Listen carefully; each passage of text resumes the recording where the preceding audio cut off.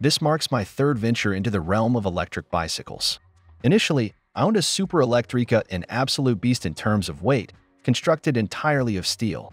Sporting a 36V 250W setup with SLA, it served me well but lacked the pep I desired. Next came a customized supercycle, boasting 24-inch wheels, a 500W 48V mid-motor, and a 48V Dolphin 13A battery. This one zipped like lightning, yet its weight remained a burden, necessitating double panniers for my gear. Adorned with flashy lights and a boisterous horn, and donning a sturdy DOT helmet, it's my street-legal companion. Now, the Jetson Bolt has taken its place in my collection. Clocking in at a mere 34 pounds, it's drawn plenty of attention for its sleek design and efficient performance. Remarkably swift delivery too. The motor delivers ample torque, though it propels my aging frame at a more leisurely pace compared to the mid-motor.